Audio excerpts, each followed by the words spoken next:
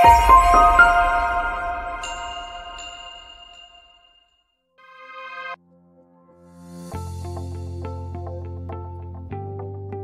risk-averse investors, fixed deposits are the ideal investment option. However, in recent years, certain fixed deposit alternatives have grown in popularity. Let's look at why it is. Why FD? It's a great choice for the conservative investor who wants a steady stream of income from a fixed deposit. It is simple and convenient. All you have to do is deposit a large sum for a set period of time, and you will earn guaranteed interest. Fixed deposits are also not affected by market changes.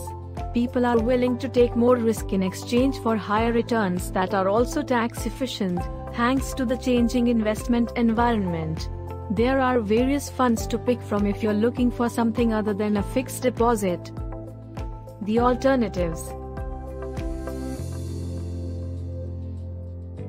Debt mutual funds put their money into less risky investments like corporate bonds, government securities, and money market instruments. Because they invest in higher-rated fixed income assets, they are believed to be safer than other mutual funds.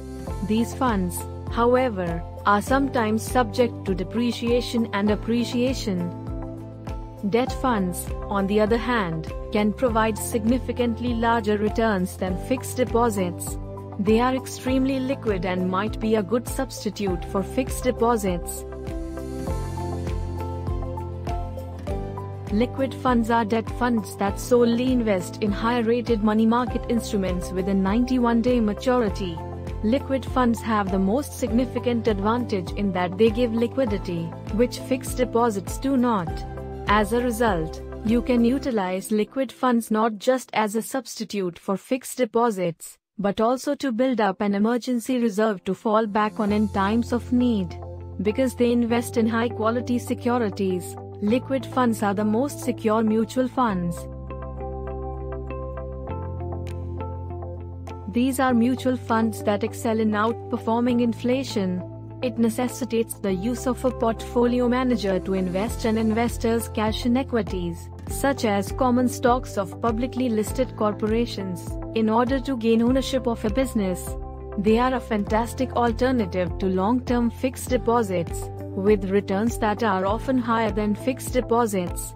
When it comes to long-term investments, equity funds have a lower risk level.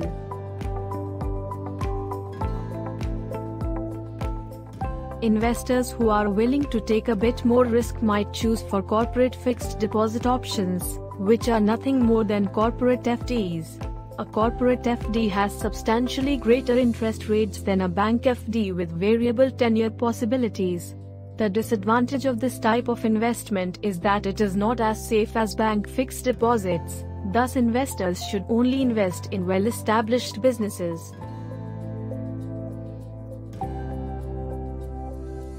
Plans with a set maturity date invest in debt instruments and securities with maturities that are close together.